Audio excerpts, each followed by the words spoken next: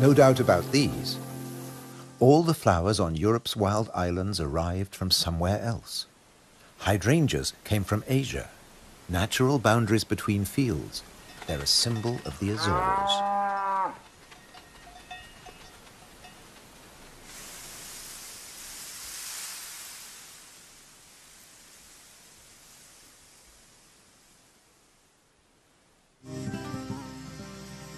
Hundreds of stone walls create hundreds of microclimates for the vines the settlers brought in the 15th century.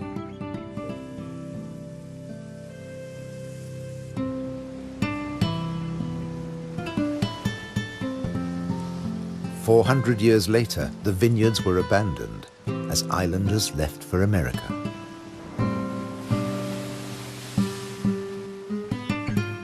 The stone walls became a playground for Madeira lizards. They were brought here by seafarers too. Azores wines are now fashionable again. Nearly 1,000 hectares, more than 2,000 acres of ancient vineyards on the island of Pico have been declared a World Heritage Site by UNESCO. The ruts of ox carts, once the island's only transport. They dragged firewood and building materials for houses and stone walls. And they carried the new wines down to the coast to ship to Europe. But at a cost. Beneath these waters is the strangest, most dangerous place on the Azores. They call it the Anchor Graveyard. Scores of great iron anchors lying on the seabed. When an Atlantic storm hit, the only way to save your ship from the rocks was to cut the anchor rope fast and dash for the open sea. The iron left behind has become a rusting reef for a multitude of creatures. These anchors are coated by algae and tube worms.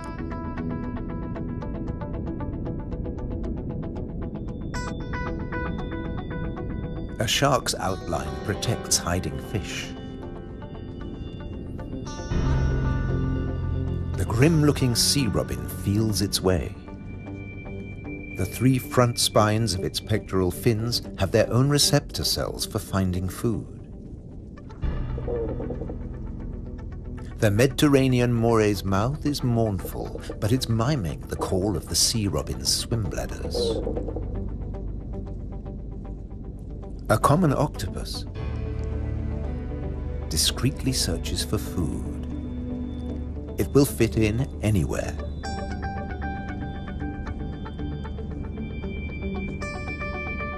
While bearded fireworms clear up the corpses in the Anchor Graveyard.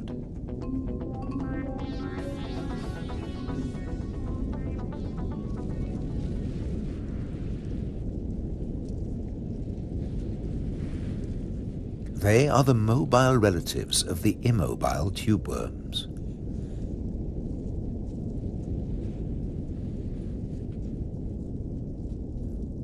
The octopus has found another spot to test its camouflage skills.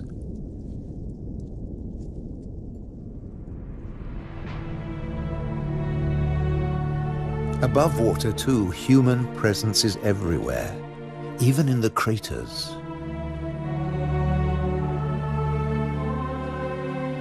Any straight line means a wall. One that protects the grazing horses and cattle. By keeping the grass short, these domestic animals help the seasonal visitors that have been coming here for thousands of years. The ruddy turnstone digs to find fresh food.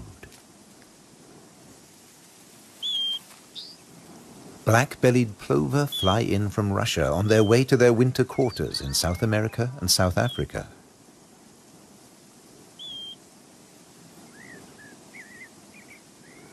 The ruddy turnstone drops in from the Arctic. The northern wheatear arrived from Canada via Greenland. The American pipit drifted in from North America. The blackbird? Well, it's here all year round. It's an endemic variety.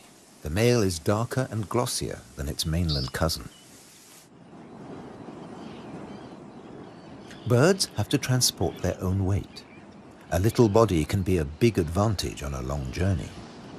But weight doesn't matter to other migrants. They're supported by water.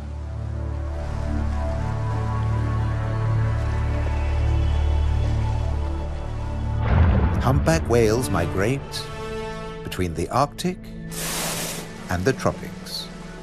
They make a hunchback when they dive, hence the name.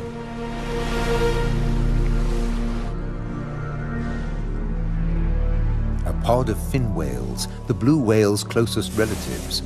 The two species can interbreed. They swim back and forth between Arctic and subtropical waters.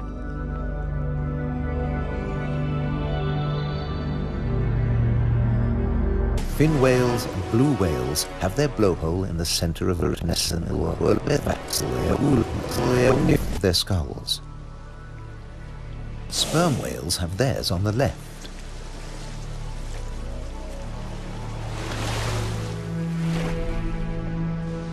Baleen whales spend long periods sieving krill and plankton from the waters of the Azores.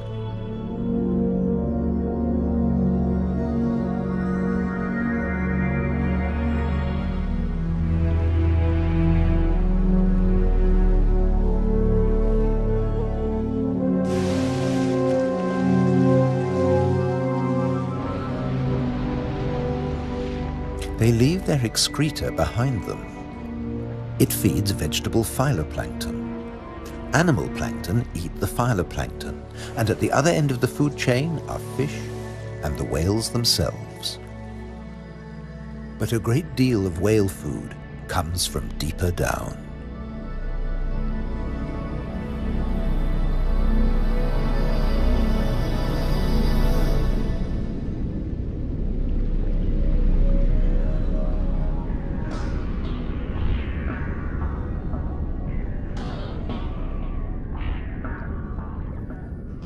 Meanwhile, not all the creatures of the eternal darkness are permanently banished to the depths. Every night, countless organisms leave the realm of the bizarre anglerfish and rise into shallower waters. Colossal amounts of krill join them on the upward journey. A nightly vertical migration. Salps and bioluminescent comb jellies illuminate the greatest movement of biomass on Earth. All here to harvest the vegetable plankton, or get eaten themselves. This innocent-looking blob is anything but. A Portuguese man-o'-war is a colonial organism, a conglomeration of polyps serving different functions. One polyp is the sail. Innumerable other polyps repel invaders or catch booty with tentacles that stretch up to 30 meters. On the right, a salp has become ensnared. Venom from stinging cells kills the prey. The tentacles drag it to the mouth.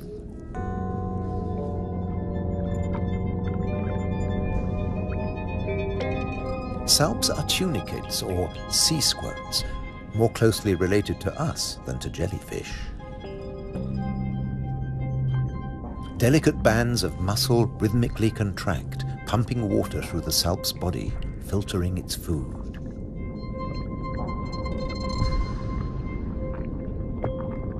Salps build into chains and can direct themselves through the water.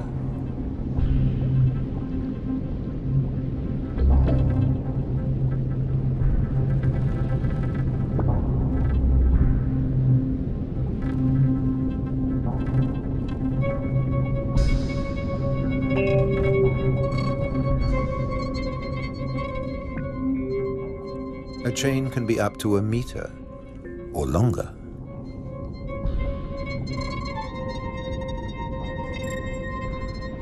Unlike salps, Many jellyfish have venomous tentacles, but they too have predators. They're one of the favorite foods of loggerhead sea turtles. On their 5-year journey from the Florida beach where they were born, they swallow innumerable jellyfish immune to the venom. But there's another hitch. Comb jellies have no sting cells, but in the water they look a lot like drifting plastic.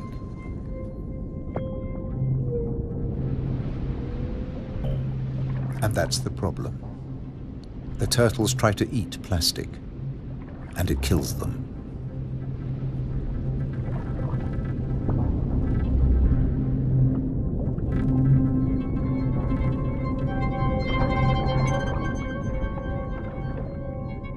This is a great jellyfish hunter. At up to 3 meters in length, the ocean sunfish particularly relishes the Portuguese man-o'-war. But that too catches other jellyfish.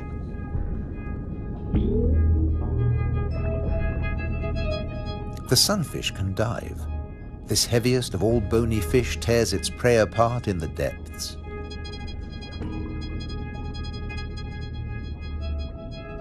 The man-o'-war must stay on the surface, but it's a most effective hunter.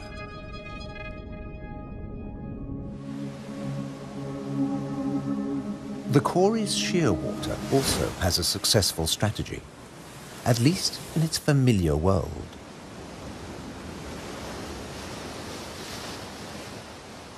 It deposits its eggs in niches high on the rocky cliffs. No surf, no high tide can reach its young. But now they face a new danger. Stray cats.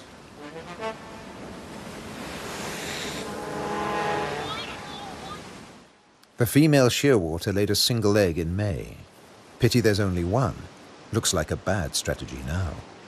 They can't adapt to an unwanted gift brought by humans.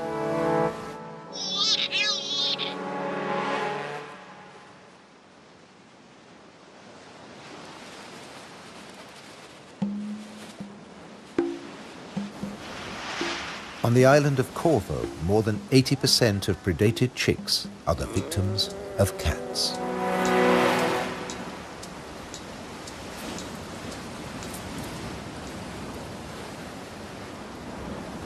There's nothing the adult birds can do. They spend the whole day out over the sea.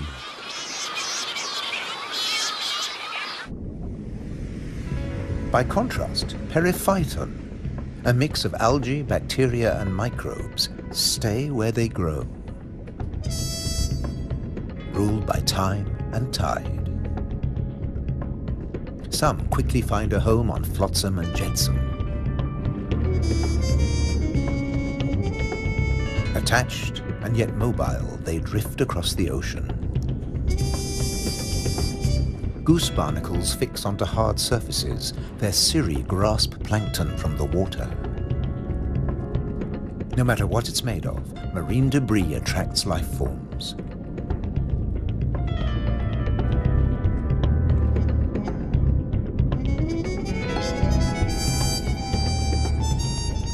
One of the ocean's fastest swimmers likes to stay close to flotsam, the mahi-mahi.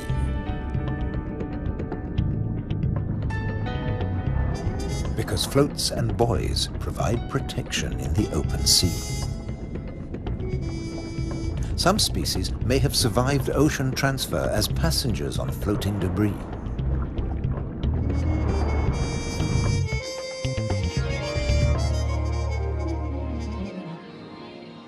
When shearwater breed, dusk brings a deafening chorus.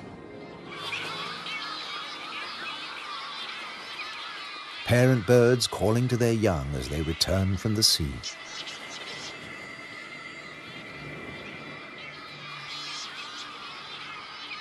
The birds recognize each other's cries.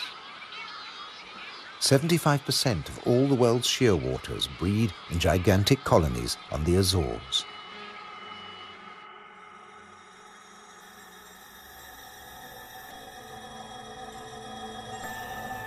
The name Madeira lizard says it all.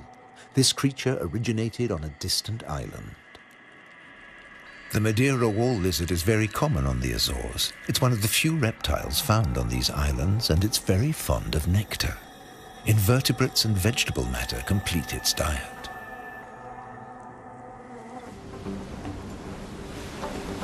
Just across the bay is the domain of a giant. This is the whale shark. The world's biggest fish. That's what 12 meters of muscle and cartilage say about the whale shark. Like mobula rays, it's mainly a plankton eater, but also eats crustaceans and small fish.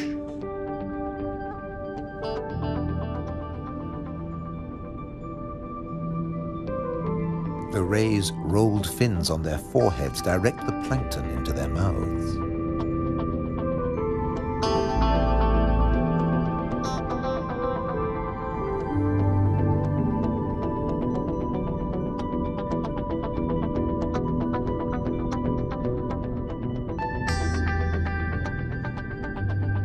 Mobula rays are part of the manta ray family. They cruise in small groups, shadowed by fish using them as cover and picking up their leftovers. Flying in slow motion, the rays dance through the ocean, round the volcanoes.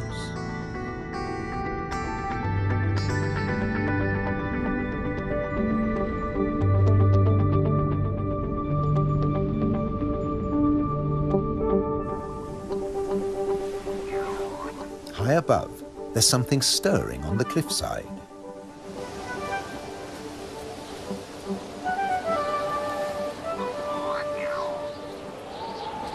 A Cory's shearwater leaves the nest niche for the first time. He doesn't know a thing about flying, but his parents have stopped feeding him. He has to learn to fly as fast as possible, or he'll never have a meal again.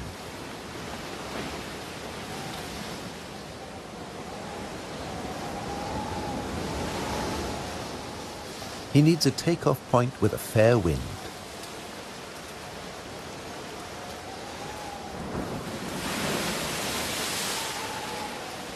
Even on the rocks, he looks unsteady.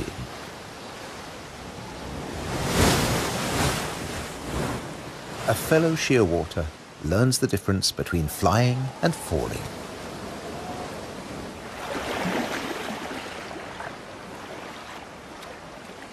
If you're already on the surface of the sea, there's nowhere further to fall. But getting aloft is even more difficult.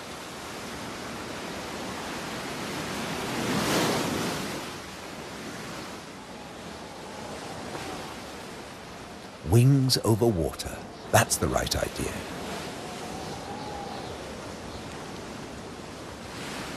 Taking off from the sea in a side wind? Tough even for the experienced.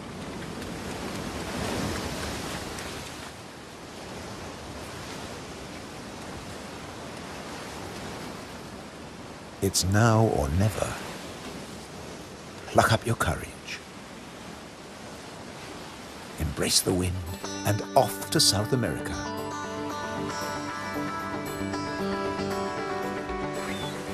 On the Azores, you're either coming or going. In December, with the shearwaters long gone, male sperm whales are returning from their feeding grounds in the Arctic waters. They meet males who were too young to make the journey and mothers with their young calves born while they were away.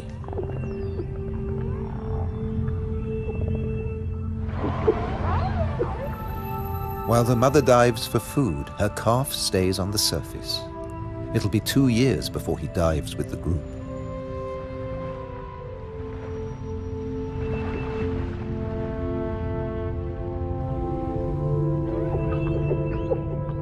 The whales will seek giant squid at a depth of 1,000 meters.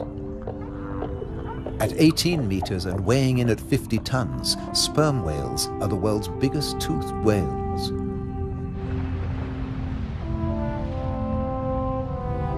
The calf will remain alone for up to an hour, defenseless against a possible attack by killer whales.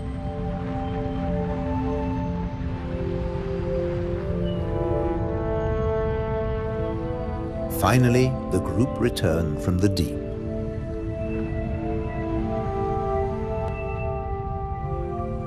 The calf is once more under the protection of its mother. She will feed it for 2 years.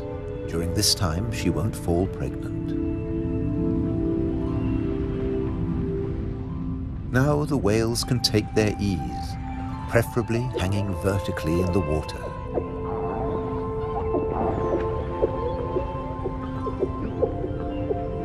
Someday the calf will join the long migration to the Arctic, before returning to Europe's wild islands, the Azores.